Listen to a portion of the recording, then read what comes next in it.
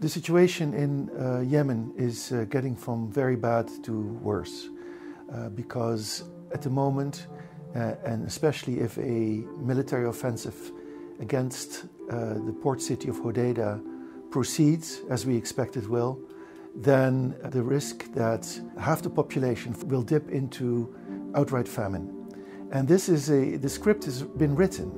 We have been saying all along that this is the almost unavoidable outcome of a military offensive against Hodeidah, where the Houthis are ensconced in the city.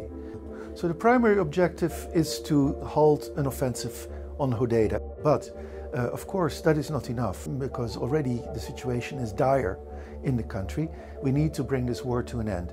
Now the first step toward that is a ceasefire in Hodeidah, and then talks in Sweden. They're preliminary talks, but can lead to more substantive talks down the line, and then a nationwide ceasefire.